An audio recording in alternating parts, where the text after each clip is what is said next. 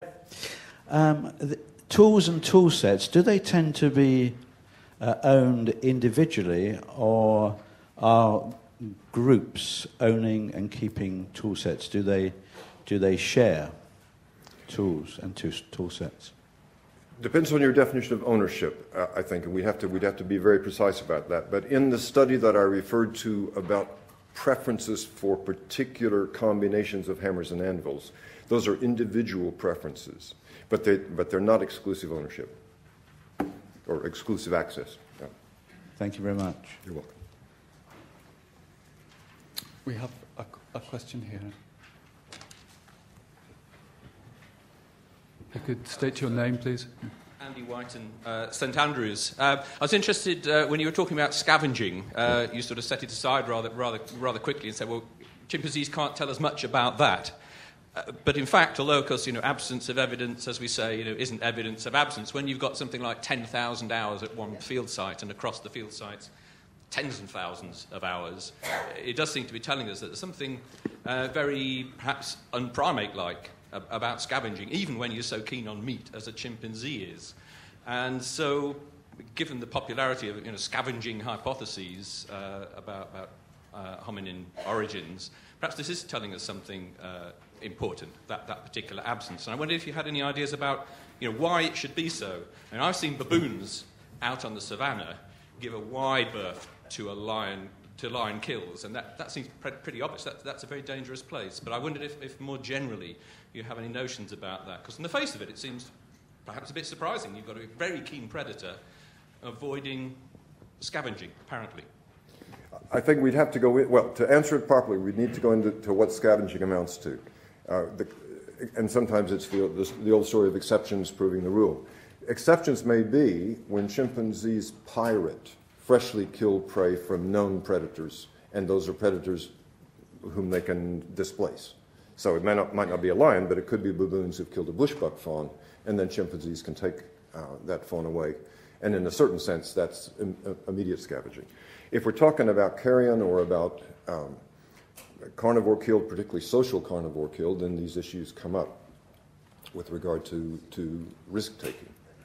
And I think what has always been the case is that we have needed to do more studies of the predators that are sympatric with the apes in the circumstances where they are sympatric, and look at the potential for interaction. And this, I'll admit, we've not done enough of that as primatologists. We've been a bit too blinkered, I think, at times, just looking at our apes. Julia Lee Thorpe. Bill, you mentioned something about, again in passing, you said something about microware on tools. I wondered if you could perhaps say a little bit more about it. In particular, are you finding any sorts of damage patterns that fit particular activities that might be useful in future? Well, one thing that's come out of some experimental study that a Ph.D. student of mine is doing is that the pitting that is characteristic of anvils, which creates eventually a recognizable depression, actually occurs fairly quickly. It occurs much more quickly, I think, than we might have thought. So there's an example of how something can occur in a much shorter time frame. I think if you can combine those kinds of characteristic wear patterns with, in some cases, recovery of organic residues, as has been done with the starch grains from those same hammers and anvils, then you've got the potential to put those together and reconstruct the behavior and the function. Ray Heaton from London. I realise there's no ideas that chimps actually store food, but I'm very interested in this idea of moving food, and particularly the picnics in the cave that you mentioned. You know, we're all familiar with the pictures of Jane Goodall's chimps picking up as many bananas and able to carry them, but I wondered if this might even lead to development of some transport method, if not indeed a storage way. I know that, I know. Well, if you're an eat-as-you-go forager, and if you have perishable food, then there's no reason to carry food unless there are other issues like security. So that if you feed from something that's found on the ground, but it's more secure to spend time in the trees, then obviously taking something from the ground to the trees is a sensible form of movement. As far as storage is concerned, there are a few cases where it would be useful to have a container to at least assemble and to some extent curate food items. Palm nuts are a good example. Palm nuts actually last a fair amount of time. And if you could assemble them and accumulate them, one of the instructive things that we see with the nut cracking is that trips back and forth between the palm tree and the anvil are limited by what you can carry.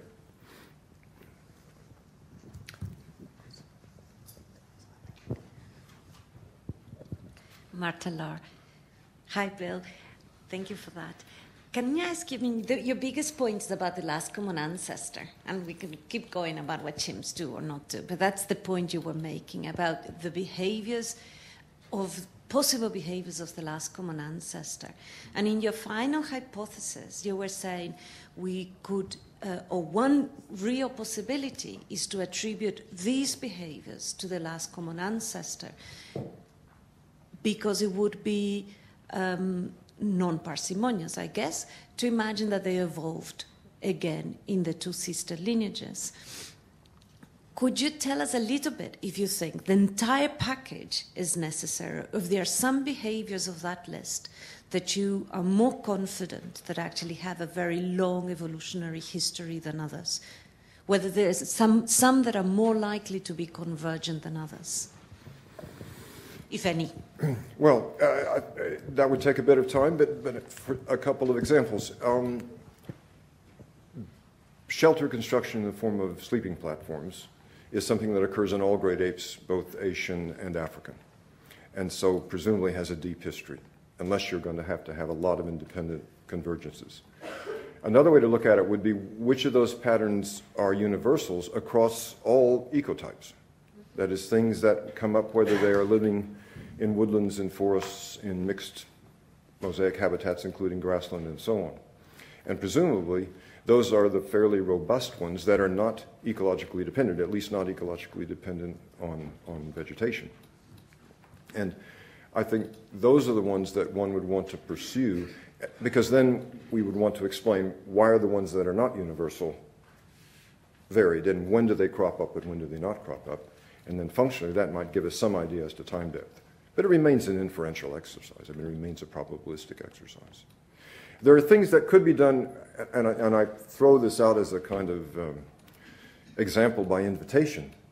I'm not aware that anyone has looked at the dental microwear on chimpanzees who not only have known diets, that is, we know what that population eats specifically, but on individual chimpanzees, about whom we knew as they were living chimpanzees what they actually ate. And because we have individual food preferences and populational differences in food, we'd actually be much more precise. And so that would be a good area for paleoanthropologists and primatologists to collaborate and to see to what extent some of these important points that are made about evolution of diet in hominins and apes might be revealed by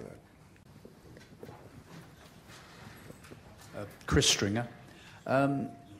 Comparing now chimpanzees and gorillas, how much are the differences between them due to the lack of comparable data on gorillas? Do you think if we have more gorilla data, there will be greater similarities? And if not, do you think that can tell us evolutionary lessons about the common ancestor? I'm not a gorilla person, and I won't pretend to be, but I can say that straight away I think there's some obvious problems. One is most of what we think we know about gorillas are based on a highly abnormal form, the mountain gorilla, right, where we got the good behavioral data early on, but it turns out to look stranger and stranger with regard to the other 99% of gorillas in Africa. Second is I'm only aware of one fully habituated population of western inland gorillas, and that's the Mondika population, which is still in its early days. So any comparisons that I would try to draw at this point would be based on an apples and oranges type comparison, because the gorillas wouldn't have the comparable depth and breadth of data set to contribute to that. And then finally, there's the third thing, which I have to admit, which is that I showed you 8 study sites. But almost all of those cases, those are study sites where chimpanzees are not sympatric with gorillas. So the ideal study site that we would want to answer your question would be the one where the chimpanzees and gorillas are in the same forest at the same time, competing or not over the same resources, and then we could draw those comparisons.